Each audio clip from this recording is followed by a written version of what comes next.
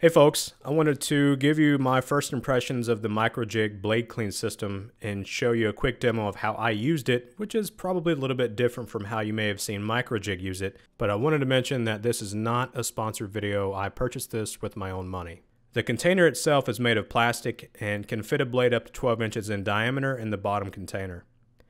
The bottom also has a 3M cleaning pad that is 13 inches in diameter to help clean the pitch and resin off of the soaking blade.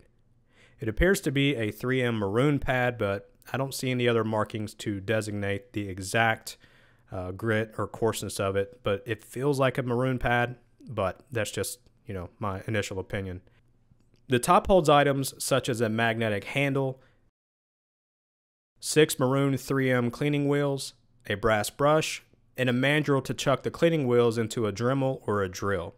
Now, speaking of the top, there's a container in the center that holds the cleaner for your router bits with a removable top. So we've talked about the unit itself. Let me show you how I used it. And this is an extremely dirty 8-inch dado stack blade that I'm going to clean. And as you can see, it's been a while since I've cleaned it last, and come to think of it, I probably have never cleaned it, so it is time. For the cleaner, I like to use the CMT bit and blade cleaner diluted with a little bit of water. Now, I talked in the opening about how I like to use this system differently than what MicroJig shows, and that difference is I don't pour the cleaner in the container, but rather spray it on the blades to let them soak. See, I thought the system would be watertight, but it turns out, as you can see here, it's not. So that means you have to store this container flat somewhere in the shop, which I will talk about later when I wrap up my final thoughts. After spraying the cleaner on the blade, I let it set for a few minutes before rotating the blade in the opposite direction that it cuts to remove the residue. It rubs against the 3M pad to remove the pitch and resin quite nicely. If for whatever reason it doesn't remove all of the pitch, you can use the brass brush or one of the little round maroon pads to take care of it. I rotate the blade and then I repeat this process for the other side. To clean the router bits, you stick them in the foam insert on the underside of the lid and let them soak in the bit cleaner for a few minutes before using the brush or the round maroon pads to remove the pitch and resin. Now, one thing to note is MicroJig recommends removing the bearing from the bits because some cleaners have a degreaser attribute, but this is an older bit that I no longer use. So the question that I had after using this product for a while is, who is this for? MicroJig touts less time cleaning, more time building.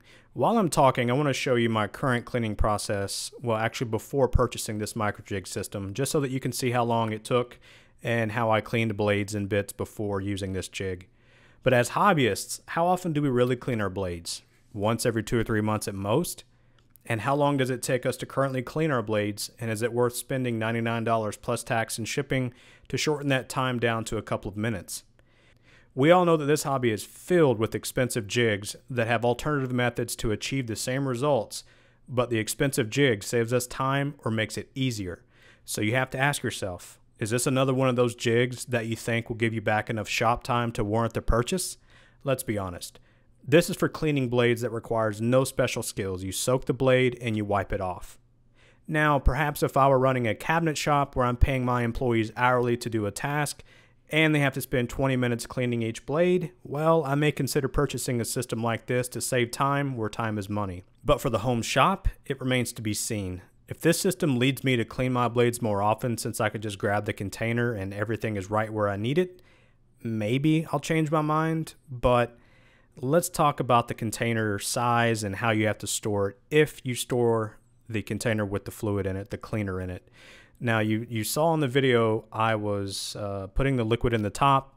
It spills, so you gotta leave it flat. Here's a photo that I took showing just how large this container is. It's huge. We're limited on space, and this takes up quite a bit of space, and I can't lay it on its side if I keep the fluid in it. And draining the cleaner out of this is a massive pain in the butt. There's no easy way to do it, and it makes a mess. So I opted to not keep the cleaner in the container. So how much time is that really saving me if I have to go grab the spray bottle and spray the blades and the bits? Ultimately, these are just my first impressions, and maybe my opinion will change over time, and if they do, I will let you know.